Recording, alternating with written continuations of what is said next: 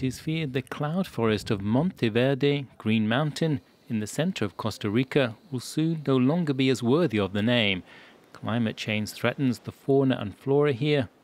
Visitors can still see lush green vegetation. However, they should be hearing moisture falling from the trees, not walking on trails that have dried out. There's not as much cloud and there's more sun. It's not a place for sun, or it didn't used to be. We used to have around 30 sunny days a year. Nowadays, we get more than 130 a year.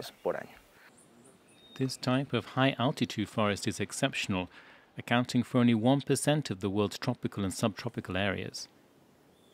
Rising temperatures mean that mosses have dried on tree trunks, rivers are no more than streams, and there are fears for the forest's 100 species of mammals, 440 species of birds, and 1,200 types of amphibians.